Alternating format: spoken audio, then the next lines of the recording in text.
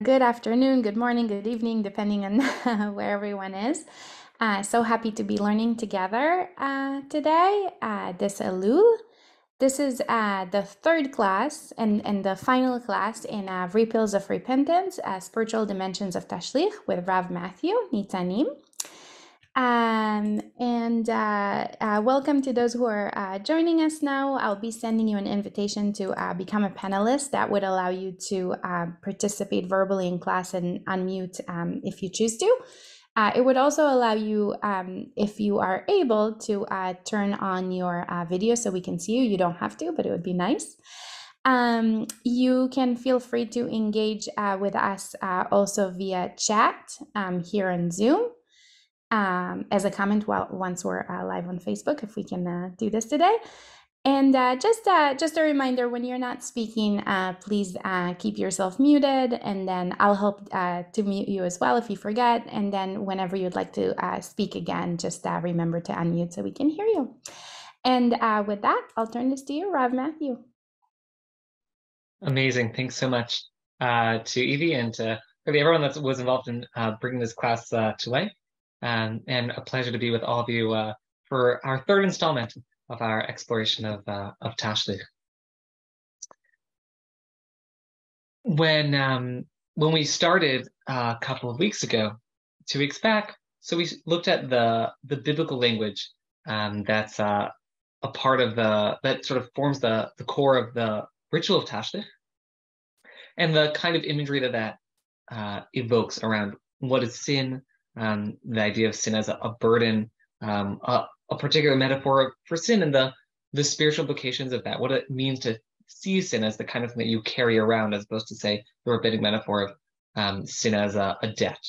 So that's what we looked at our first week. And then last week we sort of pivoted and talked about alternate ways of thinking about Tashlich, especially amongst later rabbinic thinkers, especially those who were a little bit uncomfortable with something about the tossing the sins into the water that they were sort of uncomfortable with, and these alternate possibilities of what Tashlich might be, in particular, trying to imagine what significance there might be to praying alongside the water on Rosh Hashanah, what significance the water side prayer might have. But now we really have to get to the crux of what is up with this thing where once a year, Jews make their way to bodies of water and start tossing sins, bread, over into the water. Where does that come from? And what might we make of it? So today we're really going to look at the more uncomfortable part of Tashlich, I suppose. Certainly uncomfortable for quite many rabbinic figures, and we'll have to see how it came to be and what that means for us. So let's see where the story starts in the text, even though, as is often the case when thinking about Jewish practice, and especially around minhagim, the story doesn't really start with the text. Oftentimes we have practices, especially in the minhag category, that emerge from within communities, from within people's practice, and only later do the rabbis take note and start to write about it. And so oftentimes when we're looking at text around minhagim, we have to work under the presumption that the practice already pre-exists the textual evidence, and then we have to figure out what are the texts adding in, or what perspective are they offering, but again on the presumption that the practice already exists. So with that in mind, we're going to start by looking at the first clear record in rabbinic writing of the ritual that we refer to as Tashlich. The truth is, the first record that we have of something that's similar to Tashlich actually appears in the commentary of Rashi, in his commentary on the Talmud. So we're talking really the beginning of the previous millennium, when Rashi is writing, and where he mentions this practice in the context of the Gemara and Shabbat, where he talks about a particular kind of pot that was used as a planter for like growing small plants at home. And he mentions this tradition where families would take their young children sometime before Rosh Hashanah. They would grow these plants, and then they would wave them around their children's heads, say, your sins are transferred onto this plant, and then they would take the plant and toss it into the water. And so it seems to me that Rashi is familiar with some sort of Tashlich Kaparot combo that is no longer maintained, but it seems to be that Tashlich is in some ways connected to the tradition of Kaparot, and we'll see why that's significant as we go ahead. But in terms of Tashlich, as we know it, a tradition specifically Rosh Hashanah, specifically going to the water with some bread, tossing it in. The first reference that we have is from the Maharil. The Maharil lives at the end of the 13 and into the 1400s. So we can presume that his major work is written sometime around, let's say, the year 1400. And the Maharil writes as follows. Amar Mahari Sega. So this is a record of the opinions of the Maharil that were written down.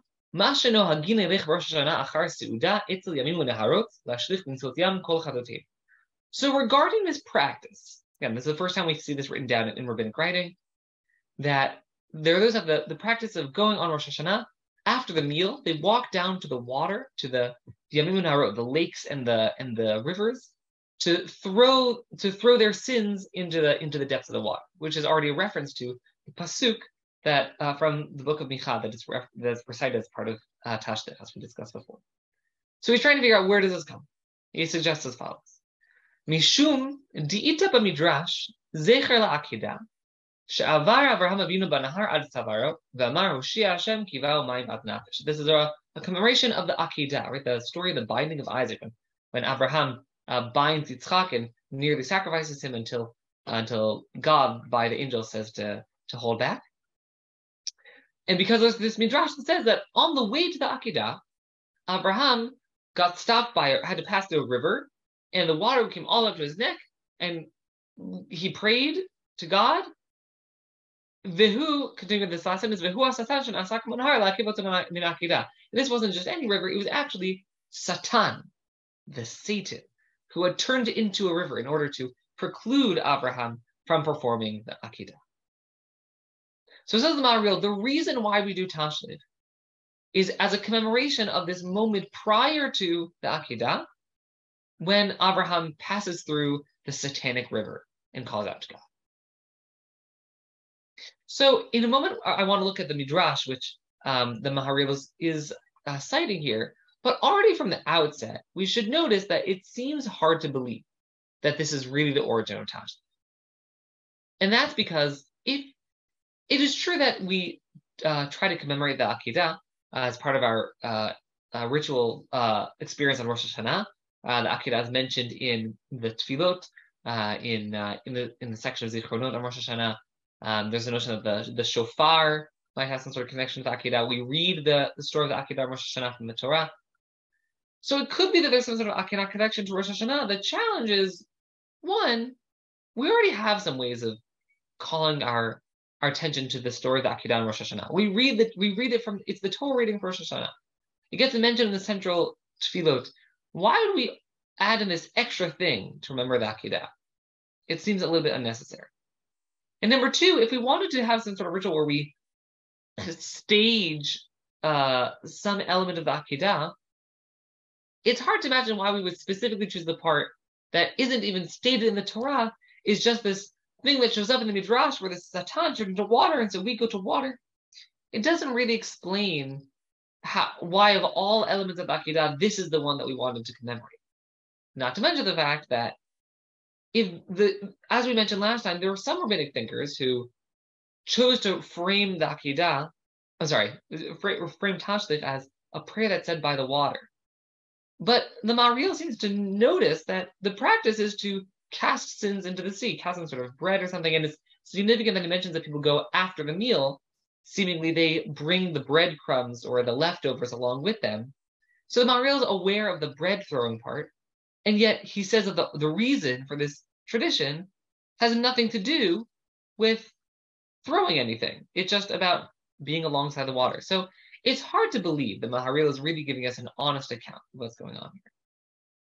Now, it's also significant to note that the Maharil, in the continuation of this section, already, this is the first rabbinic text about Tashlich, and he's already criticizing the practice. And he notes that he's a little frustrated that all these Jews are throwing bread into the water because there's a technicality where it's not so clear that bread can be thrown into the water into the fish, towards the fish on Yom Tov, certainly on Shabbat, and maybe even on Yom Tov, there might be a concern around Muktzah. And he says, and even to have a non-Jew just conveniently show up with bread is a problem, which leads to wonder whether people, despite rabbinic disapproval, were trying to find ways to get their bread to the water. So it sounds like the Maharil's explanation is not, it doesn't sound like he's giving us an honest account of what's going on in Tashlich. And yet, his story is an important one because it might lead us towards an understanding of the origins of Tashlich. Let's start by looking at the Midrash, which the Maharil mentions. The Midrash comes from the Midrash Tanchuma, one of the classical works of Midrash, where we're in Parshat Vayera. We're addressing the story of the Akedah, of the binding of Isaac, and the story goes as follows. We're on the third day, right? It's noted in the Torah that it takes 3 days for Abraham to get from where he leaves from, presumably in the area of Hebron, until he makes it to Har Moriah, presumably in Jerusalem, which is puzzling because if you're walking, it shouldn't take more than a day. And so the Midrash wonders, why did it take so long? And so the Midrash continues, why did it take 3 whole days when it should have just taken probably a day or no more? So claims the Midrash that when the Satan saw that Abraham was insisting on going to perform the Akedah, the Satan turned into a great river, a mighty river. Miyad yarad Abraham l'toch hamayim v'higiu ad birkav. Amar l'Rav bo acharai v'yardu acharav. Kivan shegi'a ad chatzi hanahar higi'a mayim ad tzavarav. So it says in the Midrash that Abraham goes into the water, the water gets to his knees, he says, we're going to keep going, and he gets to the middle of the river, and the water's all the way up to his neck. And now he's stuck. What does he do now? V'ota sha'a, at that moment, Tala Avraham einav l'shamayim. Avraham looks up towards the heavens, Amar l'fanav, and says to God, Ribono shel olam, b'chartani hodartani v'negleitali. You have chosen me, you have appeared to me. You, God, have told me that it is through me that your name, God's name, shall be known throughout the world. I have a task in the world. And you, God, have asked of me to sacrifice my child Yitzchak, and I did not hold back. And I'm doing what you've asked of me. Now the waters have reached the soul. This is a reference to a pasuk in Tehillim, chapter 69, Perek Samachet. Hoshia Elohim kival mayim ad nefesh. Save, O Lord, for the waters have reached the soul. Meaning in the biblical imagery, presumably that means the waters are all reaching up to the point where the neck or the mouth where we breathe from, and so one's life is at risk. The waters have reached the point where one's life is at risk. So it says, Ya Abraham, Imani o Yitzchak b'ni tovea mi yekayim ma'amaracha al mi yitzchak shimcha. Abraham says, when Abraham says that he's afraid, what he's afraid of is not having the opportunity to perform the Akedah.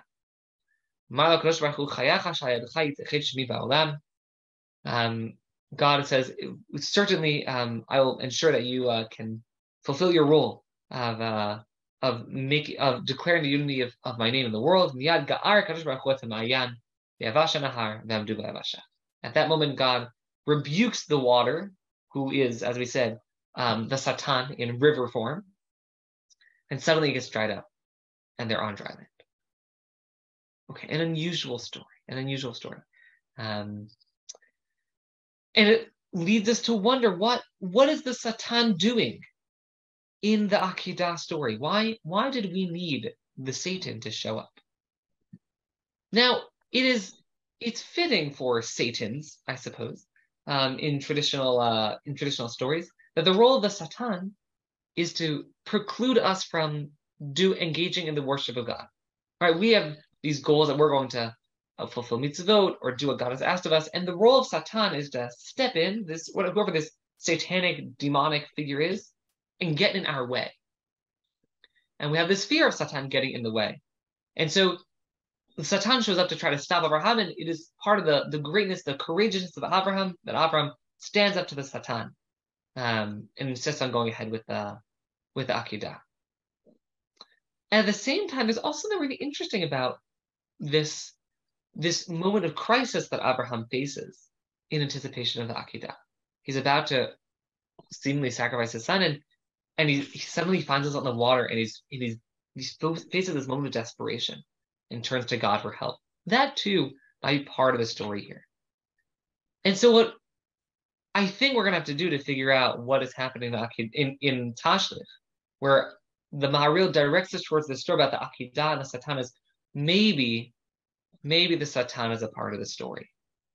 Maybe, in fact, the Satan is a part of a lot of the story of the High Holidays, especially around Tashlich. And for this, we're going to have to get some help from a scholar by the name of Tzvi Lauterbach. Lauterbach taught at HUC in the 1920s and 30s, and wrote a paper, I believe, in 1936 on the historical development of Tashlich. It's considered sort of the go-to comprehensive work on Tashlich. Before starting to work on this shiur, on this series, I figured it's important that I should read Lauterbach. I'd heard of the piece, and I figured, I'll read a paper. How long could it be? 20, 30 pages. The man found 140 pages to write about Tashlich. Really an accomplishment. He should have been kind enough to let us know it's a book. But it's really an interesting work, and much of the direction that we'll explore today is taken from Lauterbach's work.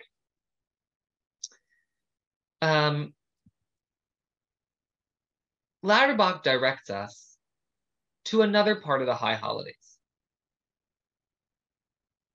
When we think about, as I mentioned when we spoke last time, there's something funny about the fact that we're having class about Tashlich already after Rosh Hashanah, but there are some clear times to Yom Kippur, and we already mentioned the connection to Kaparot, but the Lauterbach directs us towards the temple service on Yom Kippur, the worship of the special sacrificial rite that was observed in the Beit HaMikdash, in the temple on Yom Kippur, and he thinks that it might play a role in how we understand what's happening in Tashlich.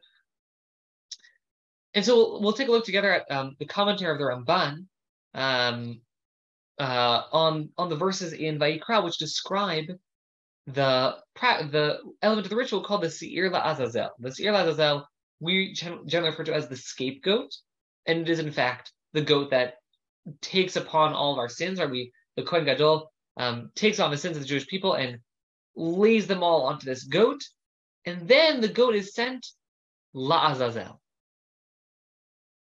Hard to know what Azazel means. It's supposed to go out to an Eretz Gzeira, into some sort of desert. The Mishnah describes the tumbling of the goat down the cliff. But Azazel is a funny word, and usually names that have El at the end, El means God, right? In the name like Yisrael and Michael. And so there's, in later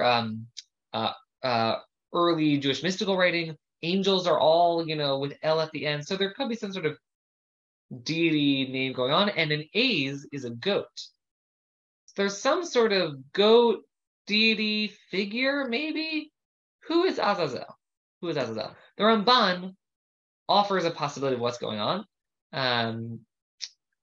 which might catch us a little bit by surprise, but we'll have to take it for what it is. The Ramban says as follows: Mufurash mizeh Pirkei Rabbi Eliezer Gadol. Ramban references a work called Pirkei Rabbi Eliezer, which is a midrashic work from around, I believe, the 8th or 9th century, we think. A peculiar work of midrash with very few connections to other works of rabbinic midrash, which says as follows: Lefichach hayu notnin lo v'Samael shochad v'yom Kippurim shelo levatel et korbanah shemar gorach ala Hashem gorach ala Azazel. The Pirkei Rabbi Eliezer claims that the goal of the Seir LaAzazel, this goat, the sin offering itself, the goat that was sent out to the desert, is a bribe to Samael. Samael is also another name that's used in rabbinic literature to refer to something like Satan, some sort of demon character. Samael referring to the fact that the Satan was considered someone blind that was easily confused. and hence can be bribed. So apparently the scapegoat was actually a bribe to Satan. Okay. You may ask, is it okay to offer a sacrificial bribe to Satan? Is that a thing we do? The Rabbi goes on. It can't be. The Torah forbids worshiping any deity, any sort of being or creature other than God. So how could it be that we're sending a sacrifice off to Samael, off to Satan? Aval, says the Ramban, Aval tziva kadosh baruch hu b'yom ha'kippurim, shenishloach seir b'midbar lasar hamoshel b'mkomot ha'churban. But God commanded us on Yom Kippur to send a goat off to the desert to the deity, the Sar, who reigns over the barren places, the Huara Uila. And it's fitting to do so, Mipnei Shehu Be'alav. Because this character, Samael, runs the show over there, is the owner, the master of these barren areas. And is out of the strength of this character that destruction happens in the world. Because this character, Samael, Satan, is the one who controls the constellations up in the sky, thinking a little bit astrologically, that brings about warfare, bloodshed, quarrels, all the horrible things that happen in the world. That character makes all that happen. And so we need to offer a bribe. After the ellipses, Ramban says, obviously it's not a korban, a sacrifice to Satan.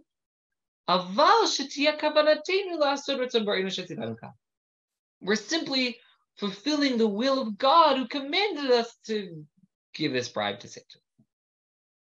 It's a really unusual thing that Ramban is suggesting. And he's building, this idea is reported in the Zohar, in a few other relatively early pieces of rabbinic writing, that there's something going on where on Yom Kippur, as part of the service, we offer a bribe to Satan, to Satan, because we're afraid that Satan is going to get in the way of our worship on Yom Kippur. Satan's going to get in the way of our attempts to earn ourselves atonement, because Satan is always causing trouble. And so we need to bribe Satan into keeping quiet. And that is the Seir La'azazel. It could be, says Lauterbach, that this notion of trying to bribe the Satan into keeping quiet when we're trying to earn ourselves atonement and forgiveness is really in the background of Tashlich.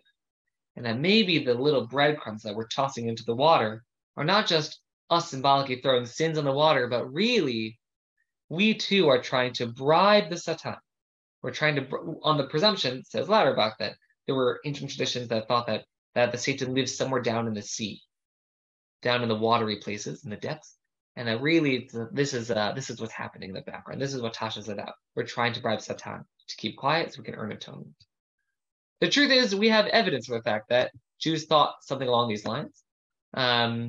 In Addison's work, The Present State of the Jews, written in which came out in 1675, Addison was spent some time just hanging out with some Jews, primarily, as he says, in Barbary, and just wanted to write down what are the things that they do. What does Judaism look like? And it's a really interesting account of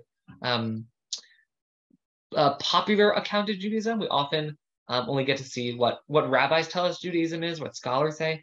But here we have a work where he just went around asking Jews, like, hey, what do you do in your Judaism? And here's the description that he gets for Tashlich.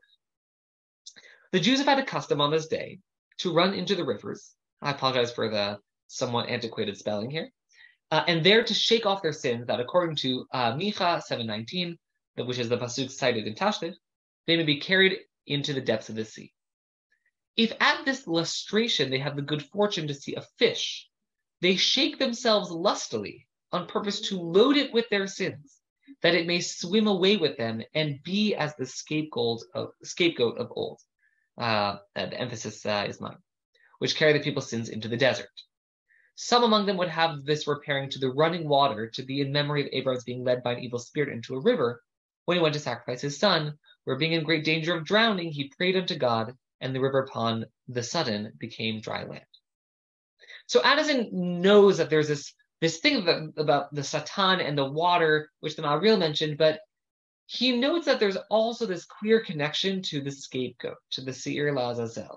And apparently, this, I believe, is still practiced for many years by Kurdish Jews as well, that Tashlich was not just a matter of throwing bread into the sea, but you actually jump yourself into the water to make sure that the fish can eat up your sins and take the sins down to the depths, maybe to Satan. Again, here Addison puts a few pieces together. He notes that they thought of the Tashlich ritual as being like the scapegoat, where you load your sins onto the fish and the fish take it away.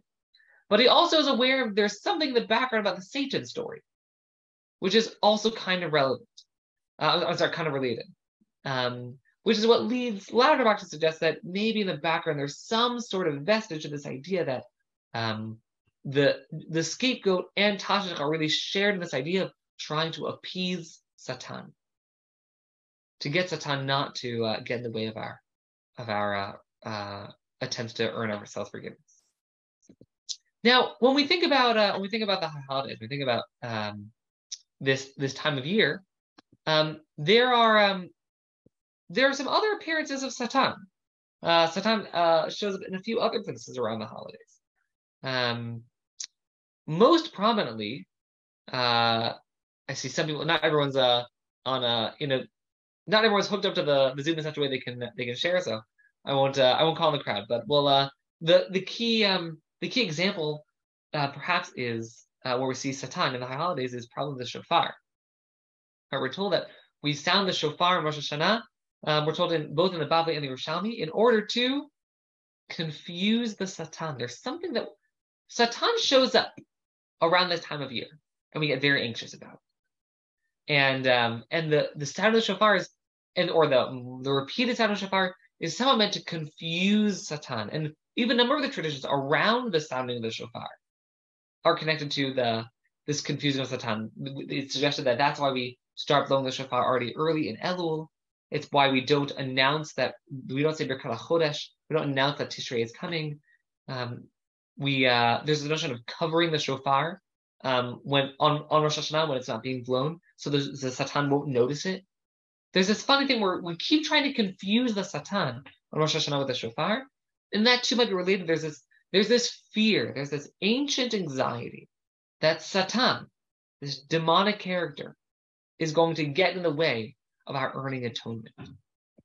If we go ahead in the sources,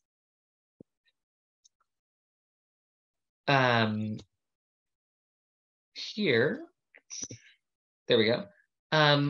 If you open up your Mahzor, you can't escape Satan, right? If we look at the verses that are recited as the introduction to the sounding of the shofar on Rosh Hashanah, which open with Mina Mitzar, take a close look at those verses we recite, and the acrostic that's spelled with these verses is Kira Satan, destroy Satan. Right? Before we sound the shofar, we ask God in this very cryptic way, please overtake Satan. We don't want Satan to get in the way of our sounding of the shofar.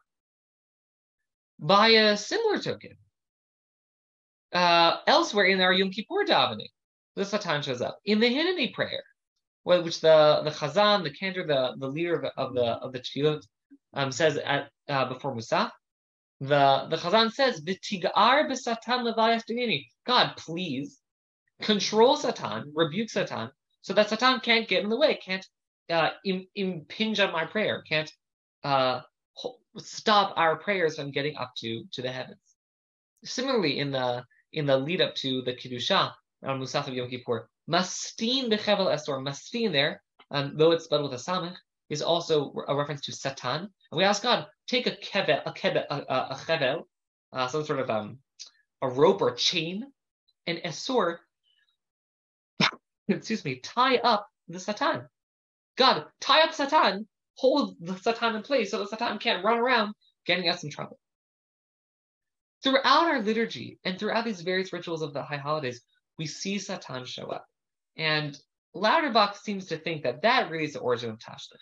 We have these traditions about this fear that Satan will get in the way of our earning divine atonement. And so we need to pray to God to overtake Satan. We need to confuse Satan. We might even need to appease Satan. Now, if in fact the origin of Tashlich is this tradition of trying to appease Satan, right? First of all, if it's meant to emulate the scapegoat, the Seir Lazazel, well, that itself is a problem because we're not meant to engage in sacrificial rituals outside of the temple. And once we see the Ramban, even that original sacrifice was a little bit suspect. And here we're doing this further version of it. It shouldn't surprise us that if the origins of this practice is this fear of Satan, of this demonic figure who it's not so clear we're really supposed to believe in, and certainly that we shouldn't be worshiping, it shouldn't surprise us that rabbis don't love Tashlich. And Lauterbach claims that this is really why rabbis find all these alternate versions, as we saw last week. Well, last week we saw all these alternate. Tashlich is really about a coronation. Tashlich is really about witnessing the creation and the waters and whatnot. And similarly, all these halachic considerations, which, as I mentioned, Maharil is, again, the first rabbi to mention Tashlich, already says, but be careful with the bread because it might be muktzah. You might be carrying it out of the Eruv or out of the Tom. When rabbis start raising these sort of tangential Shabbat concerns, it shouldn't surprise us if really in the background there's actually a very deep theological concern that they have, but they don't even want to admit that that's what's going on. This is how Lauterbach says we ought to be reading the Maharil and the other writers who are talking about Tashlich. He suggests Maharil and the Ramah and the Levush and all these rabbis talking about Tashlich, they all know that what the Jews think is happening is that we are casting our sins into the sea scapegoat style and maybe even trying to get our sins to make it down to the Satan. Or otherwise we're sending like a gift package to Satan to keep at bay. And the rabbis don't like that because they don't really believe in that conception of Satan, of the demon. They believe that God runs the show, that we should be beholden to God. And we shouldn't be worried about all these little, other figures getting in the way. And when they raise these technical Shabbat concerns that say, okay, so maybe don't throw the bread, what they're really saying is not, I have this concern about the technicalities of Shabbat. What they're really trying to get at is, there's something wrong with this ritual, but I'm not going to convince anybody to stop doing it entirely. So let's at least adjust and reframe. Let's adjust the details where we get rid of the bread part. And let's reframe it so that's really about something else. Lauterbach even suggests that, right when we even look at the imagery and from this woodcut from art of the 1500s, we see there's this notion that you're supposed to shake out your pockets. Why do you have to shake? Why does the bread need to be in your pockets? Why can't you just have some bread and toss it into the water? And Lauterbach suggests that it could be that the rabbis said, hey, everyone, stop throwing bread in the water. At face value, maybe that was a Shabbat concern or a Yom Tov concern, but really deep down it was, the rabbis were very uncomfortable with this whole ritual, but the Jews wanted to keep doing it. And so the Jews would do it discreetly. And that's why the Jews would get up after lunch, have some crumbs hiding in their pockets, and then, go on a little stroll down to the water and, oops, some crumbs fell in the water. It's possible there's actually been like a give and take between rabbis and the Jews for quite a long time about what Tashlich is and how it's supposed to go. And some Jews tried to keep it under wraps, and that's where the pockets thing came from. It came from. It's interesting that in the rabbinic writing, no one mentions the pockets, but in the historical record, in some of the artistic renditions, we see the shaking out of the hems, the pockets. It sounds like this might be some of the Jews trying to get around the rabbinic critique of Tashlich. Okay. So now, we have Lauterbach's argument. The origins of Tashlich are themselves connected to the scapegoat. And the origins of the scapegoat are the desire to appease Satan, to get Satan not to get in the way of our earning atonement. What do we do with that? I don't know. I don't know everybody who's here on the shiur. I know a great many people on this shiur, but I don't know everyone. So I don't know everyone's beliefs about Satan or demons, but it certainly seems like it's worth asking the question. If one was say, I'll speak for myself. I'm not a strong believer, I would say, in Satan. I'm skeptical about the possibility that there are all these little demons that are running around wreaking havoc upon the world. If that's so, then what do we do with all this? What is the meaning of not only this ritual, but all these rituals that we have? The shofar, and maybe kaparot, or the shofar before Shanan, the tashlich, all these different pieces that end up being sort of tracing their way back to something with Satan, something with Satan. What do we do with that? What meaning, if any, might it have for us? I want to suggest maybe two possibilities. Again, acknowledging that for some people, we could just be afraid of Satan. It's an option. But if that's not where we're coming from as we approach the high holidays, so then what might this all be about, certainly for us? Resolution number one, which is referenced by a handful of characters, the Ramah and others, in trying to make sense of this ritual and others, is a line that appears in the Gemara and the Bavli. Hu Satan, hu Yetzer Hara. The Satan is the same thing as the evil inclination. That, what the line means in its original context, is worthy of debate, but later rabbinic thinkers, especially those who had a hard time with demons and so on, oftentimes would try to take any reference to Satan in Midrashic literature, would say it's all just a metaphor for the Yetzer Hara, for the evil inclination, for the desires we have within us that will lead us towards sinful behavior. And so all this talk of Satan isn't really about trying to ward off some sort of evil demigod. It's really about our fears of the Yetzer Hara, that there are there's a spirit, so to speak, within us. We have these tendencies within us, these desires within us that might lead us towards the wrong kinds of behavior, and we want to wage a war against that. We want to get the Yetzer Hara to be vanquished by the Yetzer Hara, by the good inclination. And so one way that we could frame all of this is by thinking of the Satan in all these sources and in these rituals as really as the Yetzer Hara, as a metaphor for our own trying to overcome the things within us that lead us astray. That's one option. The second, and here we come back to the line which opened this class, Hoshesh kivau mayim ad nafesh, because the waters have reached the soul, which was the line that Abraham was supposed to have said when he was standing there in the Satanic river, when he gets stuck. And the truth is, and now we can go back, someone else says that line in the Midrash. Someone else, we have a story of someone who jumps into the water, gets stuck, and calls out to God. And that is the story of Nachshon, the story of Nachshon ben Aminadab. This doesn't appear in the Torah itself, but it's a Midrash that appears in the Gemara and the Bavli, where we're told that as the Jews are standing at the Yam Suf, at the Red Sea, and they don't know what's going to happen, are the Egyptians going to drive them into the sea? Nachshon ben Aminadab, who is the leader of the tribe of Yehuda, of Judah, says, you know what? We're going in.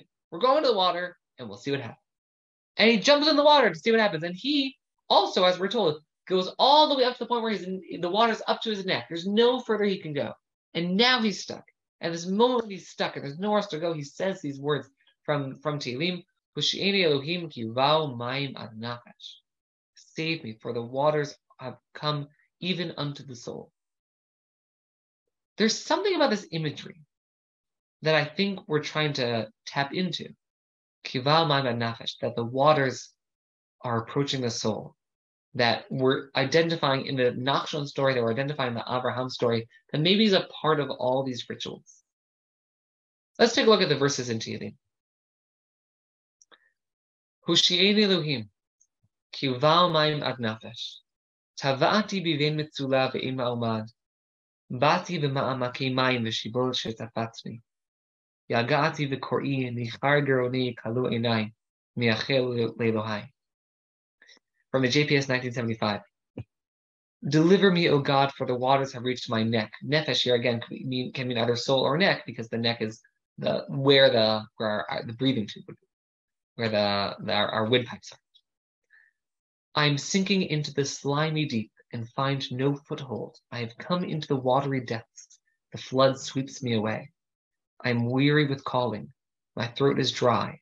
My eyes fail while I wait for God. The language that's used here in Tehillim, the psalmist goes on to talk about this fear of enemies, this fear of failure. It seems to be the water here is a metaphor, but it's a very powerful metaphor. The metaphor that's being used here is of someone who is facing a real moment of desperation, a real moment of crisis, and feels it is as though I'm caught up in the water and there's nowhere else to go, and I'm slipping away. Certainly in the ancient world, when people had a little bit more people on average had access to bodies of water as a part of their lives, though it's still true for many people on Earth today. The water is a really scary place. There's some nice things about it, but the water is dangerous. And when we think about the experience of crisis, that fear of being overtaken by the water was an important metaphor that would have been familiar to the audience, the original audience of Tehillim, and to others as well.